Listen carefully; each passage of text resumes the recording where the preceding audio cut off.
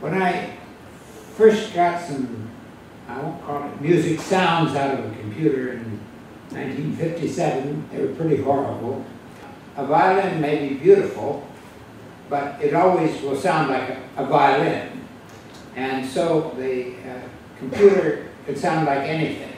We got interested in the touch idea early on. I've got 32 pads, each of which is sensitive to X and to Y and to pressure. Up in this top row, I built some oscillator banks.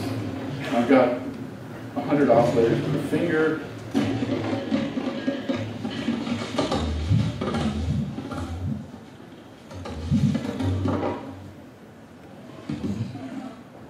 Almost all the sequence of samples, the sounds that you produce with a digital process, are either uninteresting or disagreeable or downright painful and dangerous. So it's very hard to find beautiful timbres.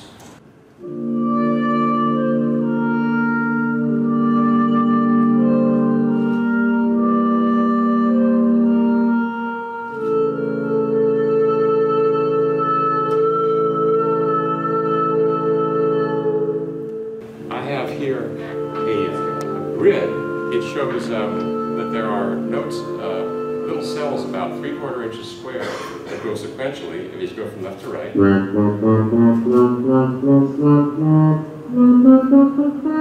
And then the rows are offset by fourths.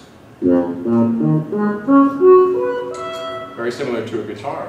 Music isn't just notes on the paper in a symbolic format. Music is learned in a way that has nothing to do with symbolic representation. This technology, I think, allows people to make contact with music at a level which bypasses years and years of learning.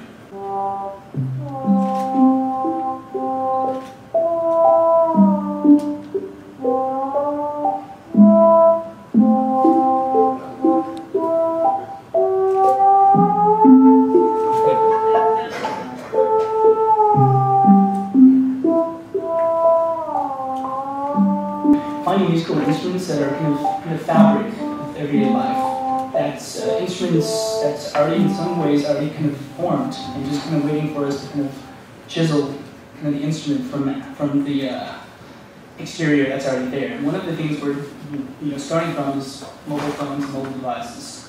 So the ocarina, for example, is a flute-like instrument for the iPhone.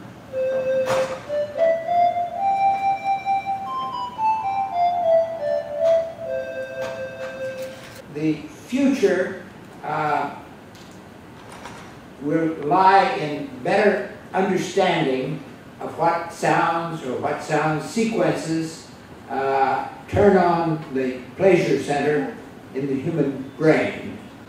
And the answer to finding this out will lie not in the technology of the machines, the instruments, the computers, but rather will lie in understanding how our brains interpret music.